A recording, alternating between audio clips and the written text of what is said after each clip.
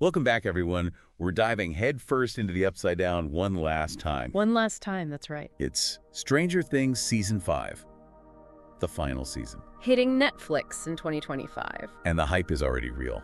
We've got some tantalizing breadcrumbs from the Duffers. Episode titles, casting announcements, a very specific time jump. We're going to dissect all of it, analyze what these clues tell us about where the story might be going, the themes they might be exploring. And the emotional impact they're aiming for as this incredible saga comes to a close. So let's start with that time jump, 1987.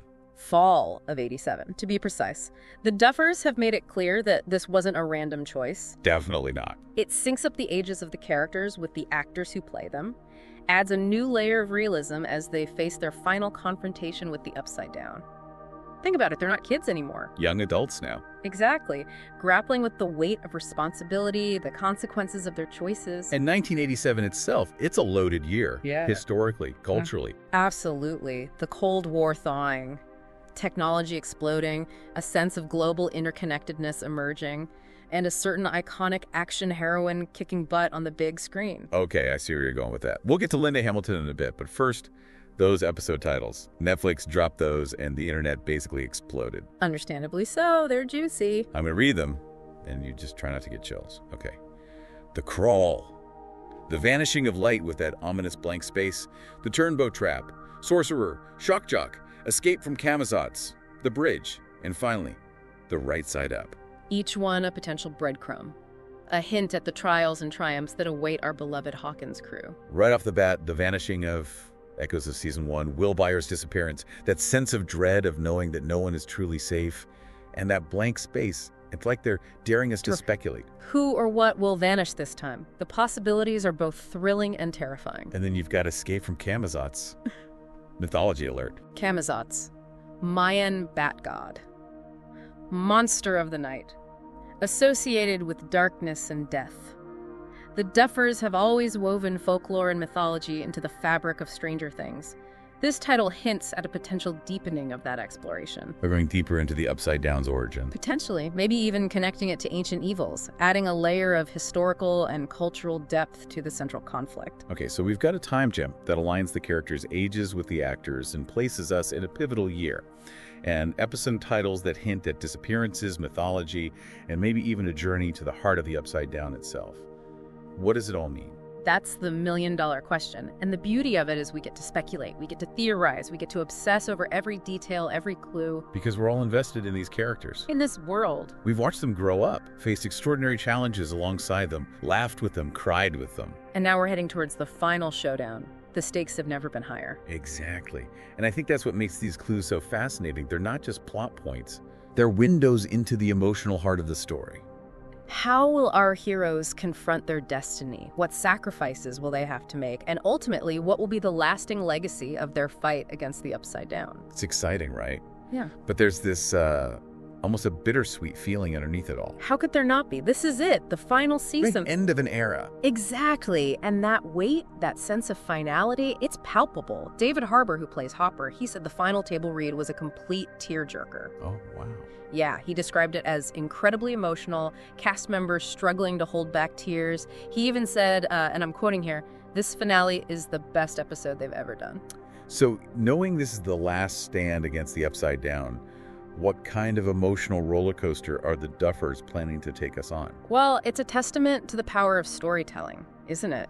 These fictional characters, this world they inhabit, it elicits such strong emotions from us. We've spent almost a decade with them. We have. We've watched them grow from those awkward preteens to young adults facing unimaginable challenges.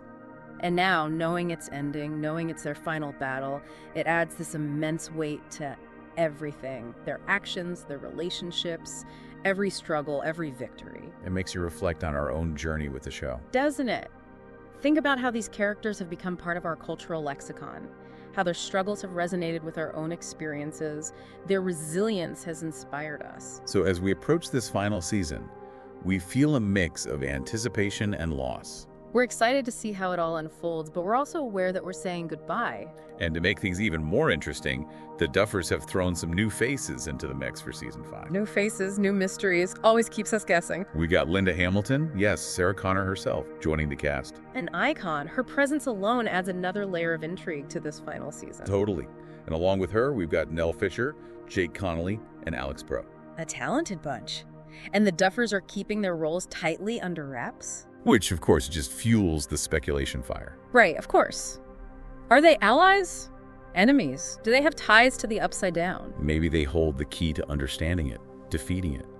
Or maybe they're connected to Hawkins in ways we haven't even considered, bringing new conflicts, new alliances. Linda Hamilton's presence is particularly fascinating. I mean, she's an icon of the 1980s, forever associated with her role as Sarah Connor in The Terminator. Talk about perfect casting. It is a brilliant nod to the era and genre that Stranger Things embraces so wholeheartedly. And it raises all sorts of questions about her character. Will she be a hardened warrior, a protective figure? Or perhaps a villain with her own agenda. The fan theories are already running wild. I can't wait to see what they come up with. It feels like we're standing on the edge of something huge, the culmination of everything Stranger Things has been building towards.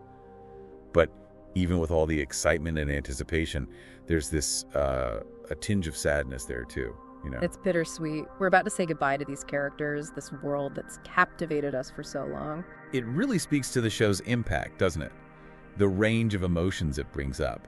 Stranger Things is more than just a TV series at this point. It's a full-blown phenomenon. Absolutely. It's sparked countless conversations, inspired fan art and music, even influenced fashion and design. It's a shared experience that connects people across generations. It reminds us of the power of storytelling, how it can transport us, challenge us, and make us feel things deeply. It's become part of our collective consciousness, hasn't it? The characters, the storylines, the music, that 80s nostalgia, it's all woven into the fabric of pop culture. And while this may be the end of the main Stranger Things story, it's not the end of the road. We've got those spin-offs coming, the animated series, the stage show. The world of Stranger Things will continue to grow and evolve. Exactly.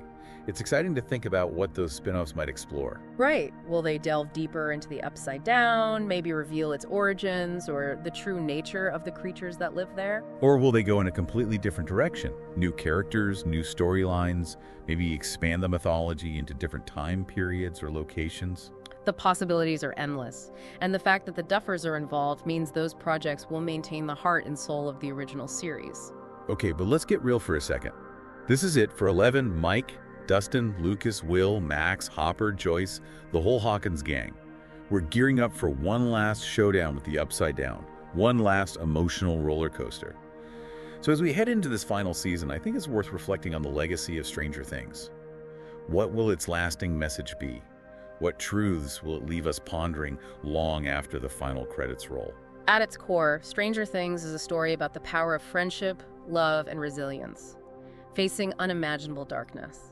It reminds us that even in a world that feels increasingly chaotic, human connection is our greatest strength. I think you nailed it. Stranger Things has given us characters we deeply care about, characters who faced their fears head-on, fought for what they believe in, and shown us that incredible strength that comes from banding together. So as we brace ourselves for this final season, let's hold on to that hope, that belief in the power of human connection to overcome even the most daunting challenges. Well said. It's been fantastic diving deep into Stranger Things Season 5 with you. We can't wait to see what the Duffers have in store.